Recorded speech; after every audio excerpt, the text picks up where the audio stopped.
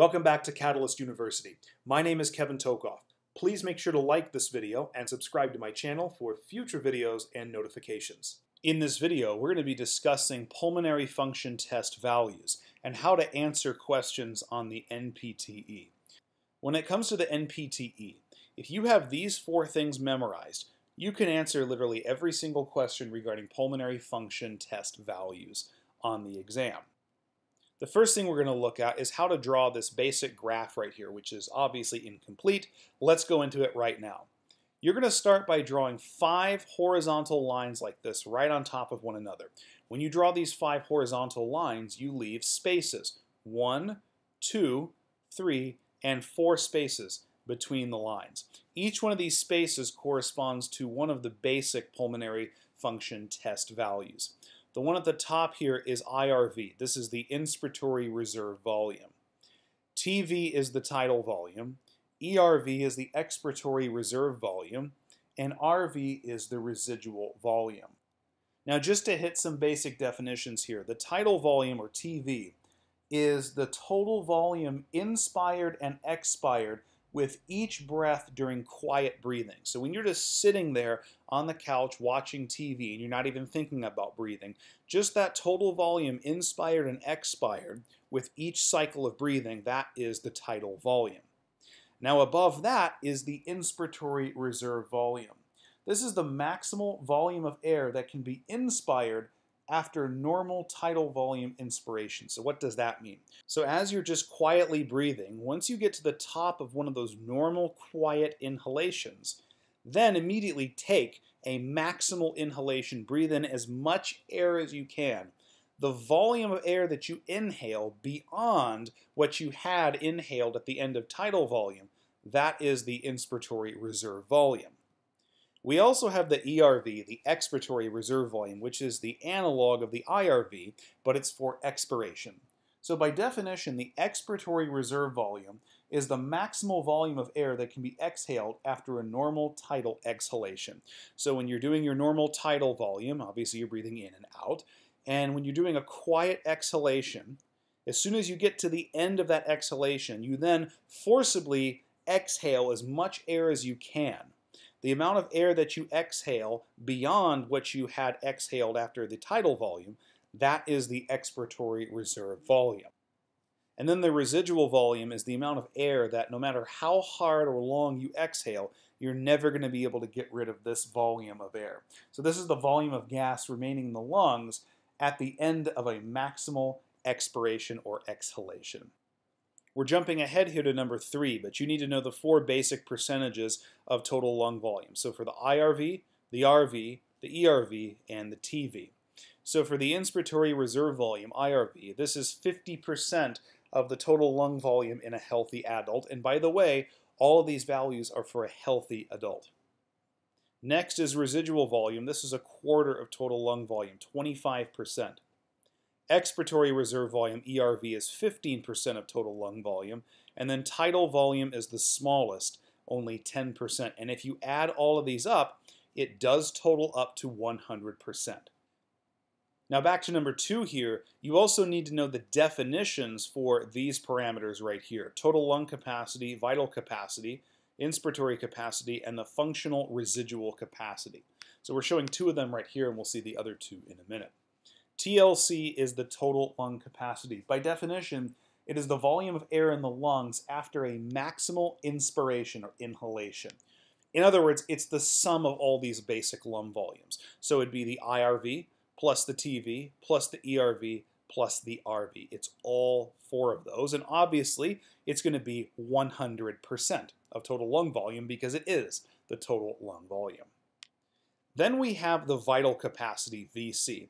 The vital capacity, by definition, is the volume change that occurs between maximal inspiration and maximal expiration. Remember, there's a certain volume in the lungs you can't get rid of. That's the residual volume, and it remains even after that maximal expiration. So the vital capacity is simply the total lung capacity minus the residual volume. So it would be the IRV plus the TV plus the ERV. Then we have these 2 over here. Let's look at IC, or inspiratory capacity. The inspiratory capacity, by definition, is the maximum volume of air that can be inspired after a normal tidal exhalation. So at the bottom of the tidal volume. That being said, inspiratory capacity is the sum of the IRV and the TV, or tidal volume. We could also say the inspiratory capacity is the vital capacity minus the expiratory reserve volume. You can see that hopefully. Then we have the functional residual capacity, or FRC, which by definition is the volume of air in the lungs after a normal exhalation or expiration, meaning after the bottom of tidal volume. So it includes the expiratory reserve volume and the residual volume. You'll also notice here that if we added the inspiratory capacity plus the functional residual capacity, we'd have the total lung capacity. And then we have these formulas right here. And these formulas are really the definitions you need to know. It certainly helps to know the wordy definition of all of these, but really knowing the formulas for each of these is really what's going to help you when you're taking the NPTE. And then the last thing, number 4 here to memorize, is that the average total lung capacity for a healthy adult is 5,000 milliliters. You can certainly use 5 liters, but it's going to be more helpful just to know that 5,000 milliliters. So, if you know all 4 of these things right here, do you need to know the percentage of vital capacity? No, because you can figure it out. You don't have to memorize it. Do you need to know the percentage of inspiratory capacity? No, you can figure it out. These percentages over here, you can figure out if you know these percentages over here and the basic formulas. I'll show you how to do that in a few minutes. Do you need to know the individual volumes for each of these, like the number of milliliters of IRV, the number of milliliters of tidal volume? No, you can figure those out because you know the percentages and you know the total lung capacity is 5,000 milliliters. I'm going to show you how to do all that stuff in addition to answering some other questions right now. So, first question. The vital capacity, or VC, is the sum of what pulmonary function test values? The NPTE likes these questions. Well, the vital capacity is going to be the inspiratory reserve volume, IRV, plus the tidal volume, plus the ERV. Which basic pulmonary function test value is the largest in a healthy adult? Well, if you know the percentages, then you know the answer. It's going to be the inspiratory reserve volume, which is 50%.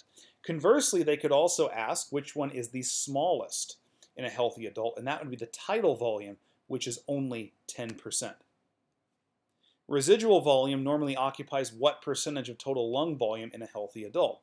Again, that's just knowing these percentages, so it's 25% for residual volume. Here's one. Inspiratory capacity, or IC, is what percentage of total lung volume? So for this question, you need to know 2 things. One, you need to know the mathematical definition of inspiratory capacity, that it's IRV plus TV. But you also need to know the individual percentages of those 2 values. Okay? So for inspiratory capacity, it's going to be the inspiratory reserve volume, which is 50%, plus the tidal volume, which is 10%. So 50 plus 10% is 60%. So the inspiratory capacity is going to be about 60% of the total lung volume in a healthy adult. Now for this question, what is the normal tidal volume in a healthy adult? This is asking about the actual volume in milliliters. How many milliliters is the normal tidal volume? Now, do you have to have the number of milliliters memorized for IRV, TV, ERV, etc.? Absolutely not. Work smarter, not harder. We know that the total lung volume, or total lung capacity, is 5,000 milliliters, and we know these percentages, so we can simply calculate it. So the total lung volume on average is 5,000 milliliters. Tidal volume is 10%, or 0.10, and so 5,000 times 0.10 is 500 milliliters. And that would be the normal tidal volume in a healthy adult. Now for this last one, what is the normal functional residual capacity, or FRC, in a healthy adult?